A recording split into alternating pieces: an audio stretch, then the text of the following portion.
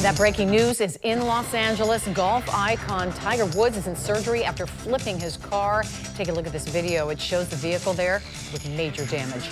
And we just learned within the past 20 minutes that Woods' injuries are not life-threatening.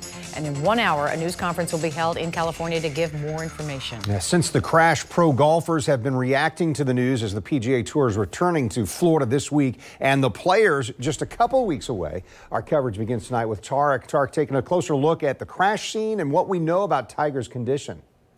Well, Tiger Woods' agent says Tiger suffered multiple leg injuries and is currently in surgery. This is an aerial look of the crash site, and you can see the car rolled over. And as you take a look and the camera actually pulls out away from the scene, you can see just how far off the road Tiger's vehicle went. And this is a sign. It appears as if Tiger's vehicle took out this sign that says, "Welcome to the Rolling Hills Estates." And obviously there's more debris there on the road and on the side of the road. It is unclear right now what caused the accident, but police are investigating. You may remember Woods was arrested on a DUI in 2017.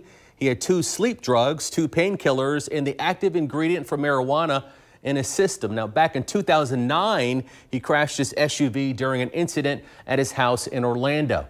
The 15-time major champion was in Los Angeles for his annual tournament, the Genesis Invitational. These are some photos from Sunday.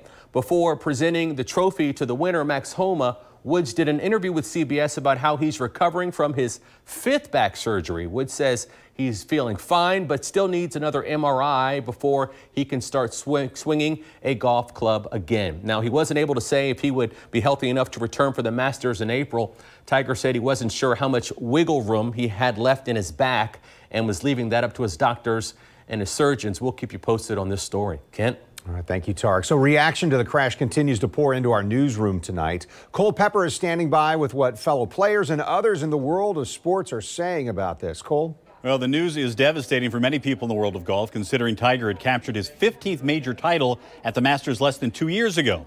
Tiger was also actively involved in helping his son Charlie with his golf game. The two played in the annual father-son tournament in December. The PGA Tour released a statement. It reads, "We have been made aware of Tiger Woods' car accident today. We are awaiting further information when he comes out of surgery. On behalf of the PGA Tour and our players, Tiger is in our prayers and will have our full support as he recovers."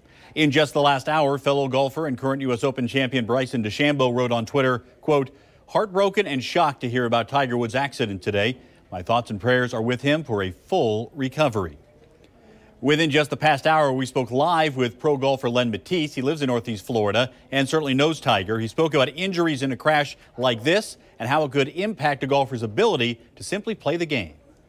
When you have some type of accident like this, it seems so extreme with the rollover and the look of that car being so demolished. I just hope that he's able to come back from this. As Tarek mentioned, there was a thought that Tiger might be able to get back in time for the Masters in April. There was no talk that he would return for the Players the previous month in March. For now, we wait to see if Tiger can get back out there after this very scary-looking crash. Mary? Well, so many people pulling for him right now. What does this mean going forward in Tiger's quest to chase 2 major records? Well, it certainly puts them in doubt. The 2 records you're talking about, of course, are the 18 majors won by Jack Nicklaus. Tiger needs 3 more majors to win. At the age of 45, it's harder and harder to win those majors. The Masters, certainly 2 years ago, was a huge breakthrough for Tiger, coming back from a long period of not winning major championships. The other one, he and Sam Snead are tied for the most wins in history on the PGA Tour with 82. So Tiger would just need to win 1 more event to hold that record.